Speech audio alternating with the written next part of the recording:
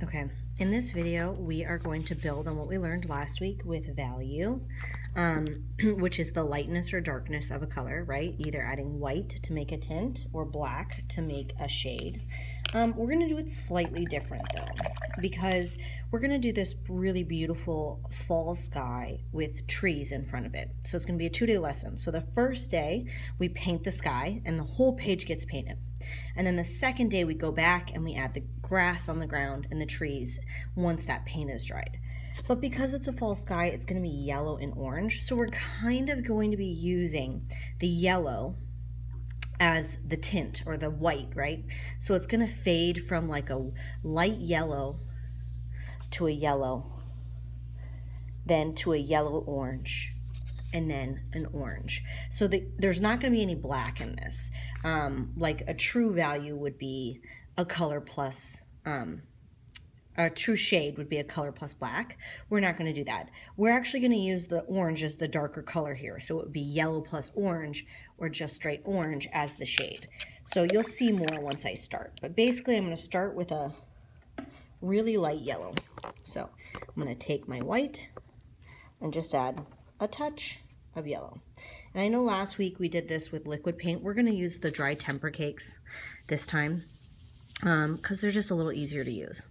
So remember, you've got to add water. Every time you use paint for the temper cakes, you have to add water to it. So I'm going to add a little bit of water, get a little bit more white to make that lighter, and just do a circle in the middle of my page. It doesn't need to be perfect.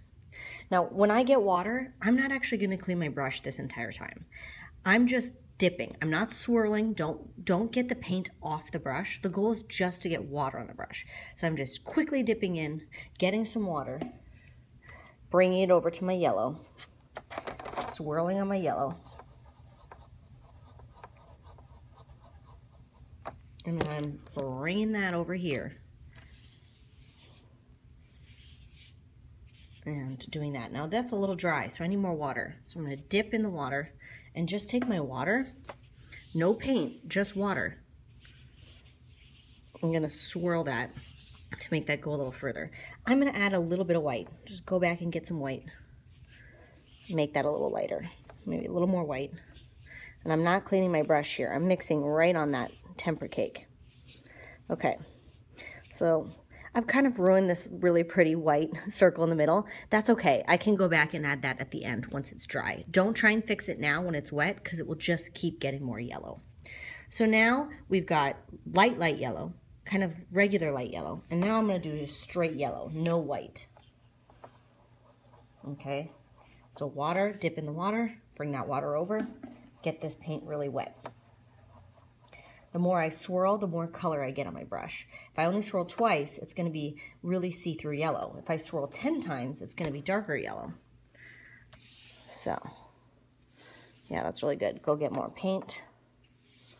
Swirl a few times on that yellow. I'm going to swirl a few more times on that yellow. Okay, now I'm going to do my little water trick. Don't get any more paint. I'm just quickly dipping in the water and taking that water to make this paint go a little further. One more dip in water for this side, dip, and kind of swirl that paint around, push that around, push it out. Okay, now the next layer is going to be orange and yellow. So I go over here, I'm going to dip in my water, I'm going to get maybe 10 swirls of yellow, and then maybe two of orange. And when I go and paint it, it's going to be this nice kind of orangey yellow. I'm going to do that again. So dip in my water, 10 swirls of yellow, 2 of orange. That one's a little more orange. That's okay. Just go get more yellow and add yellow on top. So if I make it too orange, just go back and only get yellow. Don't get any orange on your brush, and just paint right on top of it. Now, I'm going to dip in my water and try and smooth this out. So just using water, no paint.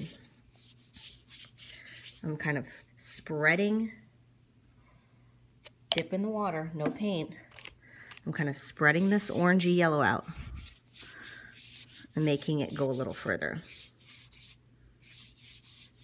Now notice I'm not doing back and forth like horizontal side to side brush strokes, and I'm not doing up and down brush strokes. I'm always painting in a curved circle.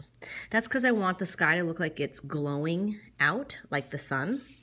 So if I did side to side like this, it wouldn't look like that. It wouldn't look like the sky was slowly glowing.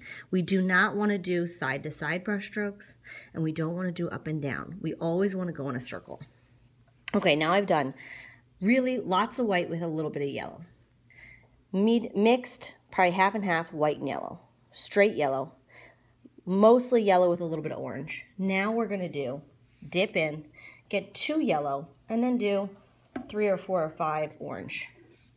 So this is mostly orange. Okay, if that's too dark, grab a little more yellow, put it on top. Okay, it shouldn't be straight orange at this point. It might look like it, but it's still got a little bit of yellow in it. So dip in my water. 1, 2, 3, 4, 5.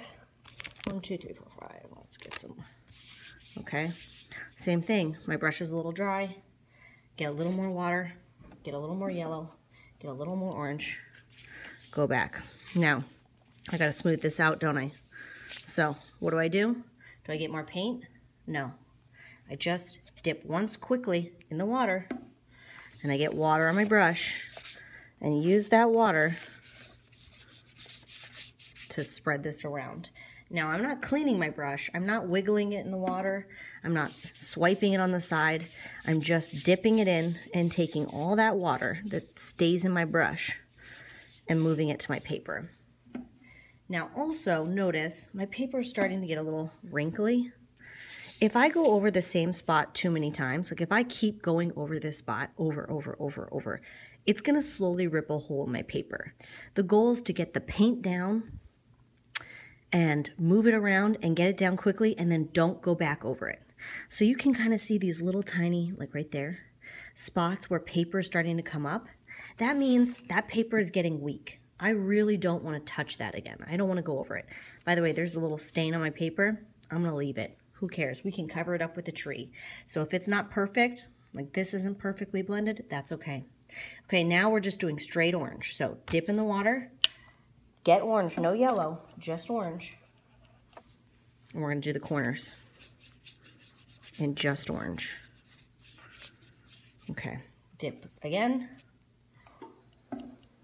Remember, I'm curving my brush so it looks like that big circle keeps going. Okay, dip in the water, get some more orange. Every time I'm going to get more paint, what am I getting? Water on my brush, because otherwise your paint gets too dry and thick. You don't want thick paint. You want nice, runny, watery, workable paint, okay? Water. Now, if your paint starts to get soupy, like it's really, really wet, then you might not need to dip. If you're not sure, raise your hand. I'll come look at your paint. Okay. So, my whole paper is done. I've got it going from light yellow to orange yellow to orange. Everything's covered. The whole paper, all the way to the edges, is covered. I don't have any white anywhere on my paper. This is going to be my sky. So now I can take it very carefully with 2 hands and go slide it into the drying rack. Remember, we start at the bottom of the drying rack and we work up. And then we can go back, once everyone at your table's done, get your brush, clean it this time, swirl, swirl, swirl, swirl, swirl. Once you have a clean brush, let's go back and let's clean these paints. Remember, to clean your paints, you just keep cleaning your brush and going back and rubbing water over the paint. So that white looks like it's much cleaner now. Now I'm gonna clean my brush, go to the yellow, swirl it, dip in the water, swirl it, dip in the water, clean, swirl it. This time you are actually cleaning your brush. You are swirling it in the water. There you go. Now my paints are clean, my paper's up to dry, and I'm ready to have my table leader bring all the brushes over to the sink to wash them. This goes back on my paint, and the paint gets carried over to the back counter. And we're ready for next week to go add in those trees.